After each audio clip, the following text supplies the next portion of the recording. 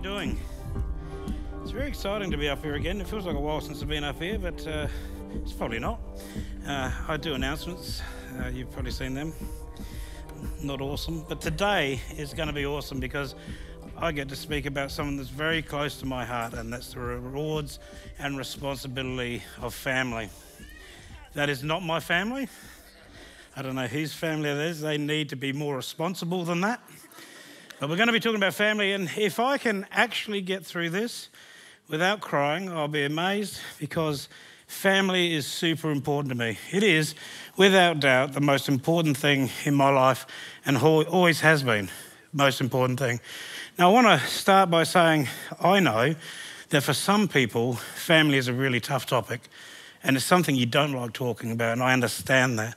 And I'm hoping that through this message, which is almost a testimony, I hope that the Holy Spirit can talk to you in some way and help you through what you're going through if family is tough for you. But for me, it hasn't ever been like that. My family is incredible. My family, we're from England, and we came out here when I was 10 months old. We're from a place called Southampton. And my parents knew nobody when they came to Australia.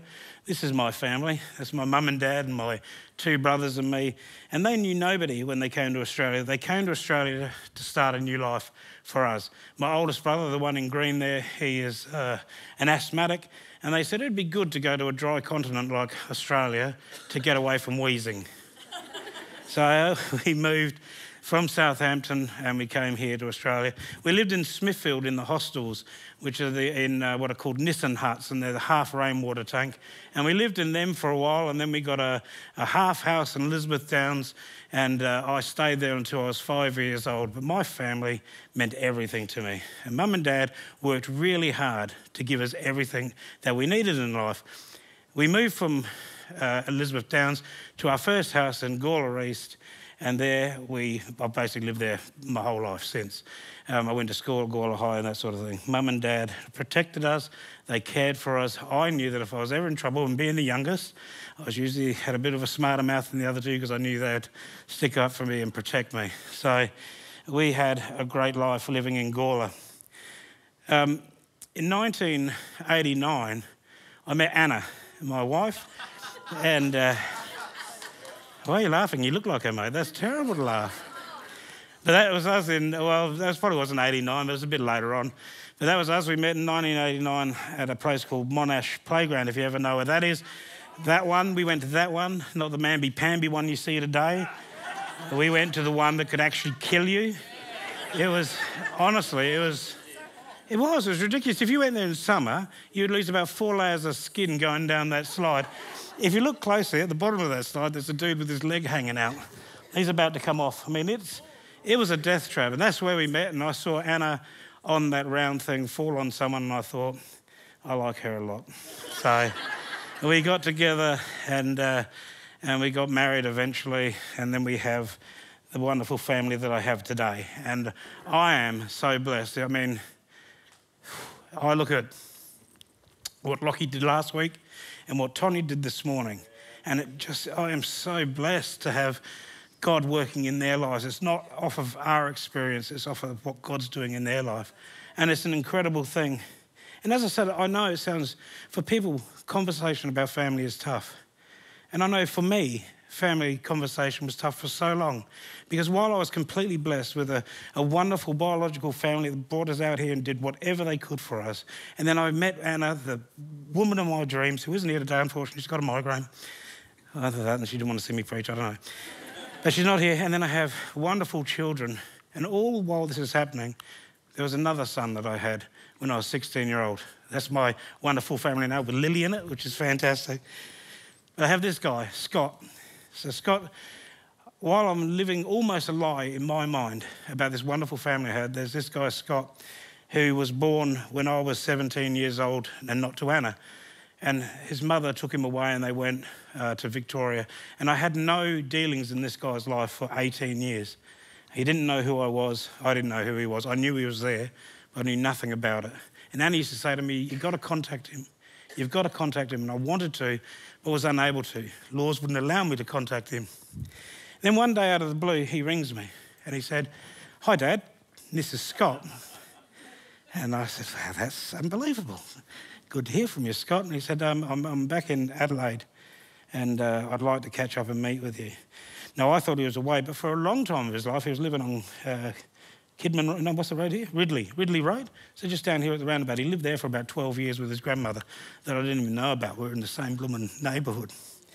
Anyway, so 18, he said, can we meet? I said, yep. So we met at the Elizabeth City Centre there, over the road, and it was the weirdest thing I've ever done in my life. There's this young guy with tattoos and white hair, and I walked up to him and I said, g'day, mate. You look like you're waiting to meet someone you've never met before.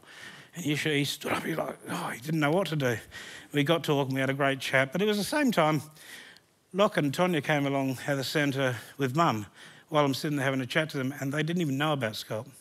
I kept it a secret for them because I didn't want to hurt them.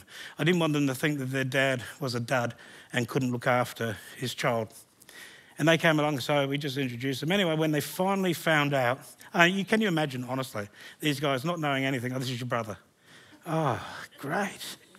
Thanks for that. But because they're such awesome people, they prayed for Scott constantly. And because of that, Scott's been coming to church now, which is an incredible thing. Family is really important. I've got to go to my notes. I'm so thankful that I get the chance to do it, to be his father. Do you know, one of the first conversations I remember with Scott, we were driving in the car, and at the end of every sentence he said, Dad. The weather's good, isn't it, Dad? I like your car, Dad. Where are we going, Dad? It's a fun day today, Dad. It's really good to see you. Everything was Dad. And I said to him, mate, you like using the word Dad? And he said, I haven't been able to use it for 18 years. And now I get the chance to do it. 18 years, never called anybody Dad. Under his tough facade, as you've seen him, I mean, he's got more tattoos on his face now. Under that tough facade of Scott was someone who was crying out for family, someone who was crying out to be cared for and loved and to be able to love somebody else. Deep within all of us, we all have that. Because it's God's plan from the very beginning that we live in family. Genesis 1:26-27 says, then God said, let us make man in our own image, after our likeness, and let them have dominion over the fish in the sea and over the birds of heaven and over the livestock and over all the earth and every creeping thing that creeps on earth. So God made man in his own image, and in the image of God he was created, male and female, he created them. And God blessed them, and God said to them, be fruitful and multiply and fill the earth and subdue it and have dominion over the fish of the sea and over the birds and of heaven and every living thing that moves on earth. From the very beginning, God created man to be in family. And not just to be in family, but to succeed, to have everything that we needed to rule over it and procreate and have family. God's meant for man to be in family. And that's the very thing, that very time when that happens, the enemy came to destroy God's plan. God's greatest creation is us, and he wanted us to live in family, and the enemy from day one has been destroying it. He got in Eve's ear, didn't he, in the garden, and he said, did God really say? And that caused doubt. And then she got in Adam's ear, and that caused doubt. And from that time on, the fall of man started, the fall of family started, and it's been going on ever since. You know, the world cries out for family, yet at the same time is simultaneously destroying family. We went to the movies last night, and two of the films that are coming up is the Fast and Furious 337, I don't know what number it is now. And that talked about, I'm going to get your family, who weren't his natural family. They were just his family. I'm going to get your family. And he said, I will fight and do whatever I can to protect my family. 2 clips later, it was a Guardian of the Galaxy. Exactly the same thing. All these misfits came together to be family, to protect the galaxy. The world is crying out for family, yet at the same time, it's absolutely destroying God's plan. Over the last decade or so, or 2 decades, you don't have to look far to see it happening. When I was a part of Dads for Kids, during that time, they were taking the rights away from fathers in family. The New South Wales government wanted to take the name father off of birth certificates and put on partner. Take father out of the picture altogether and put on partner. And it's been happening for ages. Like, there's a breakdown of the family law.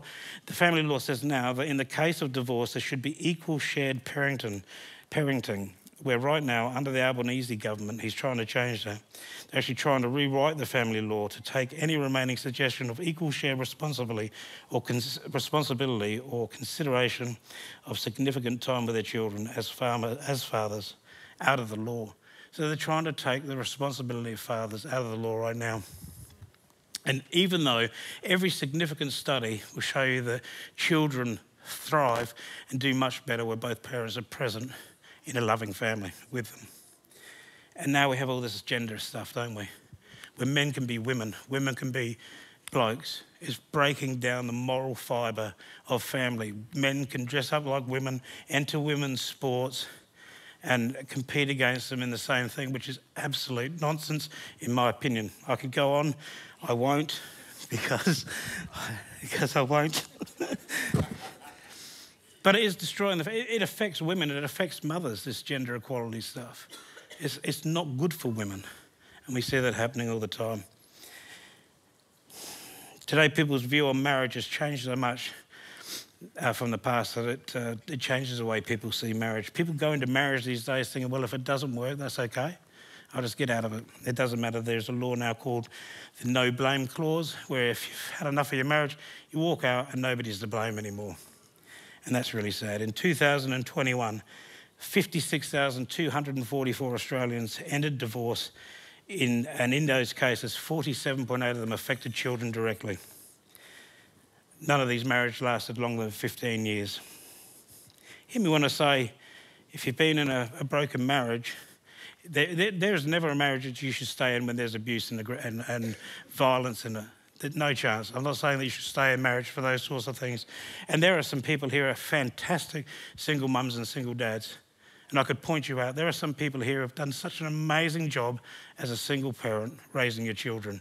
So I don't want you to think that I'm standing here now saying marriage is a bad thing, because in some cases it's a thing that you must do. You must get out of that sort of thing. But people don't guard it as they used to. My parents, the one things my parents taught me was that marriage was so important. Marriage is really tough. Marriage takes work, but you must work at it.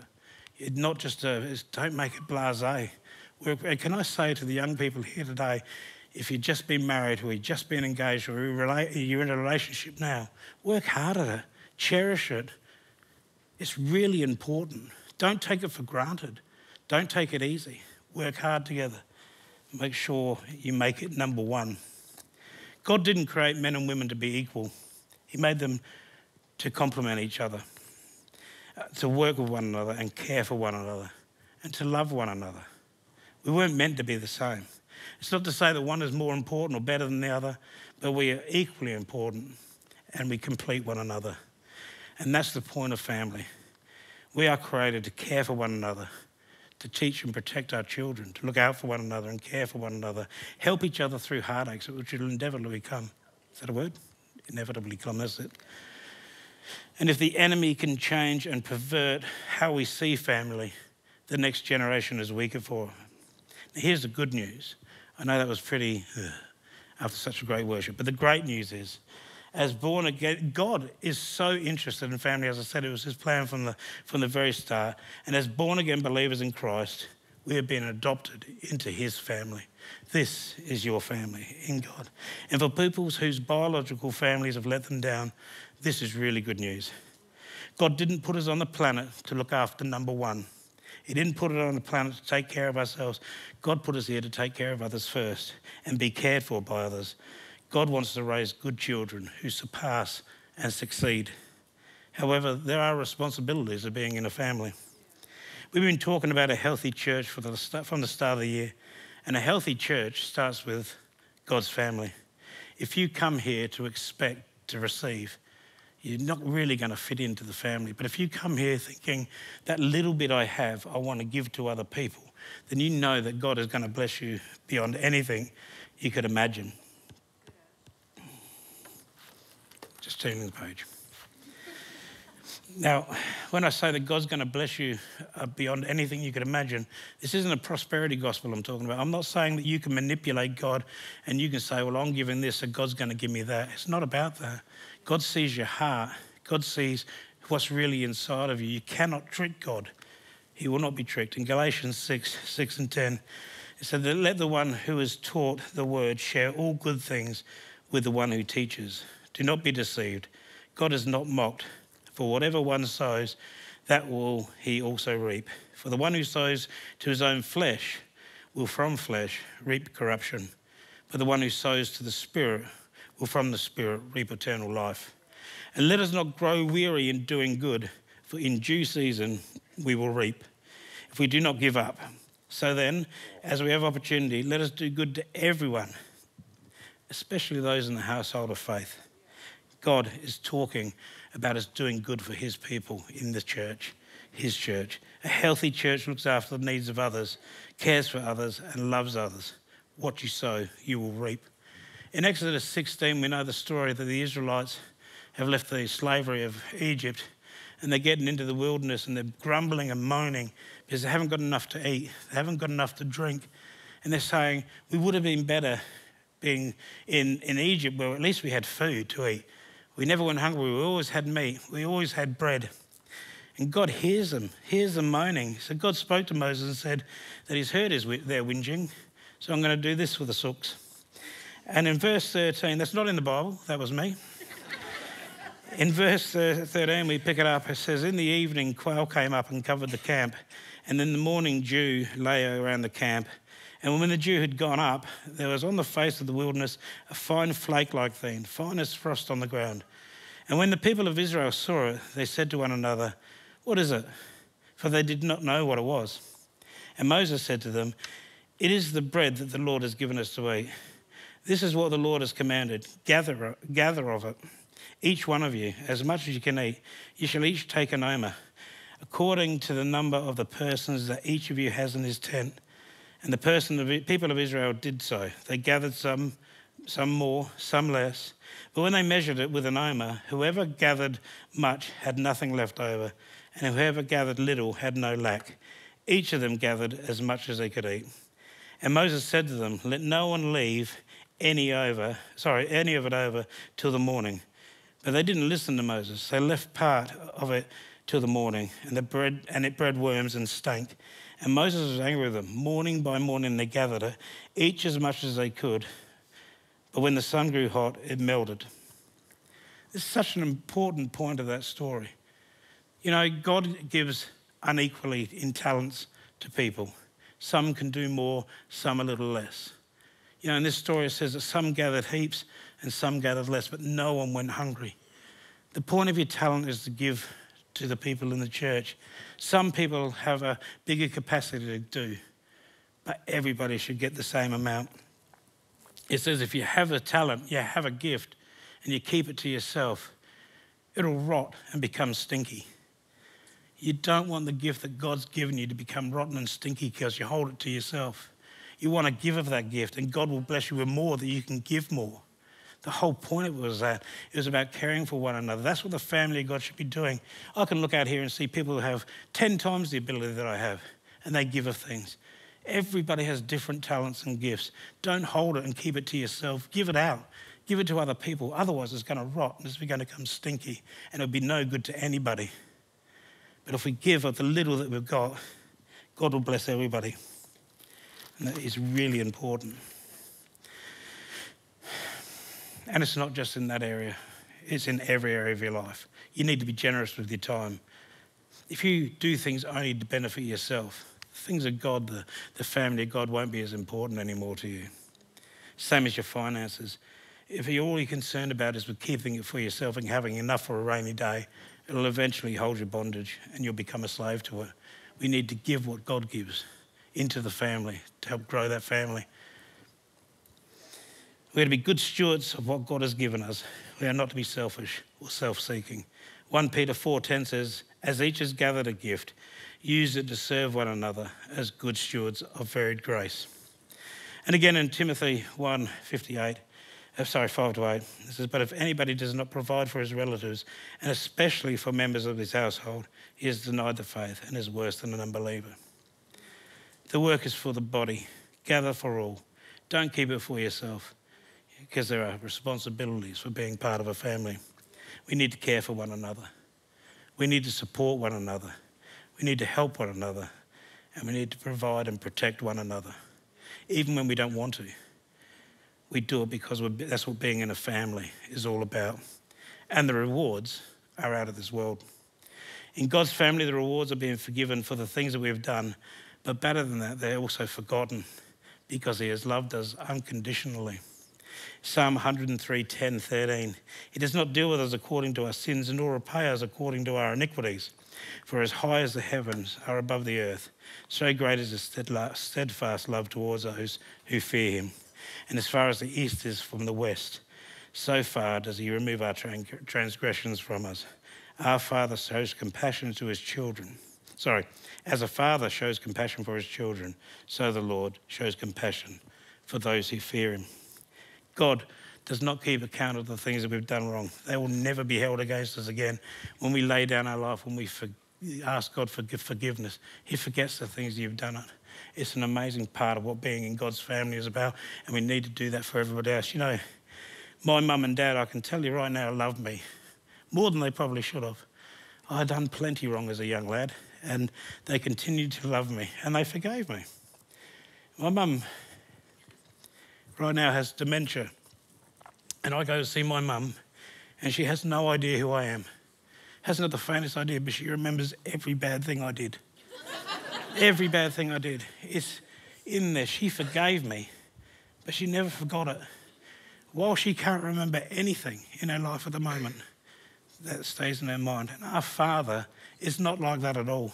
We do so many things wrong in life. We do so many things in the body that are wrong and are hurtful to people.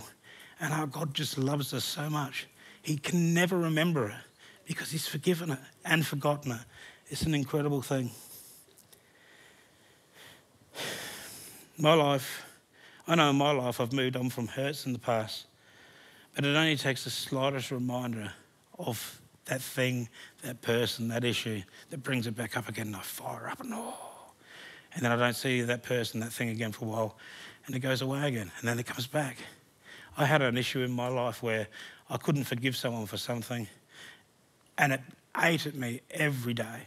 I couldn't do anything about it. It wasn't until I actually had true forgiveness, where I forgave the person and allowed myself to move on, that I was able to move on because I no longer had that hurt in me. To be a healthy family, we need to learn to let go and give it to God. As Joe told us, we need to put it on God's debt, put it on his account, and then we dust it off and move on. True forgiveness is releasing, and we need to let go of it. God's family is one of restoration if you let it. The rewards are amazing. I told you before that when I came to this church, I was a very broken person. I was in ministry as a pastor. I came here hurt and disappointed with life. And really, honestly, before you, I was disappointed with God. I thought, why would you allow this to happen? And I came to this church as a very broken person after trying a couple more churches before this.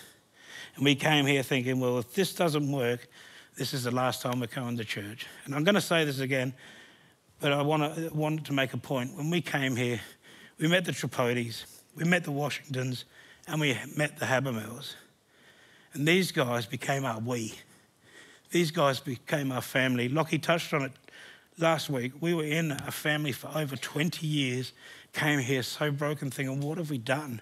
And thinking, what have you done, God? Why have you done this to us? Why would you rip us out of our family and bring us to a place we don't know? And we met the Washingtons, the Tripodis, and the Habermills. And these guys became our we. They had our back. God's family is where you make it and where you let it. This family saved us. This family restored us. This family protected us, and this family helped me back into my calling in God, which is an amazing thing. And our family continues to grow. And all our unique talents and giftings are there to help others along the way. The longer we stayed in this family, we made more family members. We made the Brudens, the Knowles, the Kings, the Crouchers, the Boxalls. All these people became important in our lives to help us grow. I remember Pastor Kevin, he was instrumental in playing a part in my life by his unwavering care for me and looking up and believing for me. And then as we keep going in this family, some of our old family members rock up to help us. We have Glenn, who helped raise my children 20-something years ago, where today they still call him Uncle Glenn. Glenn played an important part of restoration because he's a part of the family of God. And the one I know I'm going to cry about is the guy next to him, my old mate, Uncle Don. When a 19-year-old lunatic gets saved and goes to a home group at a bloke's house, and he teaches you what a Christian is, what it means to change your life. I could never thank him enough. He doesn't think he does a good job, but I stand here because he was my way. When I was 19 years old and needed Jesus, he stood there and showed me who Jesus was. The point of showing these photos is that no matter what your family you have here on earth, whether it's good or bad, all these photos of people were us doing life together. It changed everything.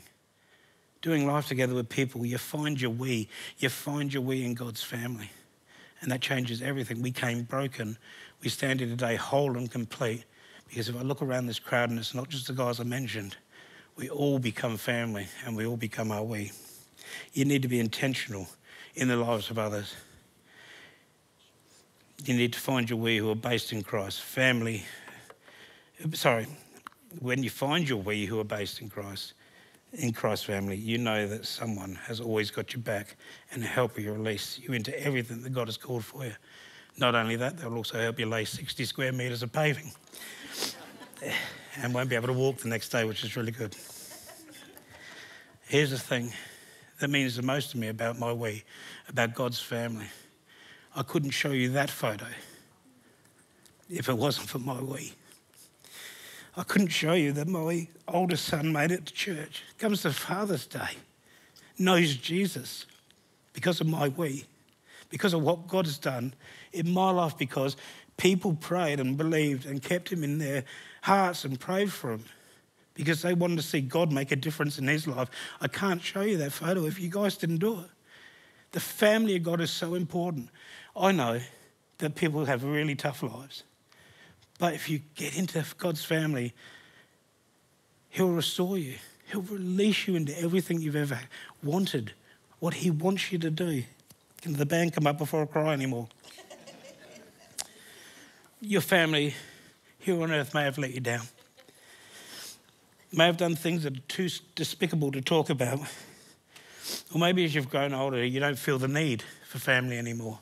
Can I tell you, you'll never be released and grow into all that God's got for you if you don't come to his family. You were set free because you gave your heart to Jesus, and by that adoption, you are now in his family. Believe it. Move in it. Can I encourage you, if you have trust issues with family, please come forward and have some prayer today. God's family should be loving, kind and caring.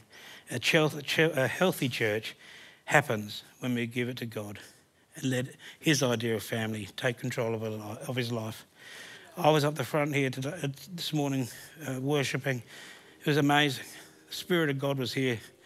There are people here today who are so broken because of family issues. The Holy Spirit today, God today, wants to change your life, wants to make it new, wants to make it right, wants to set you free from things today.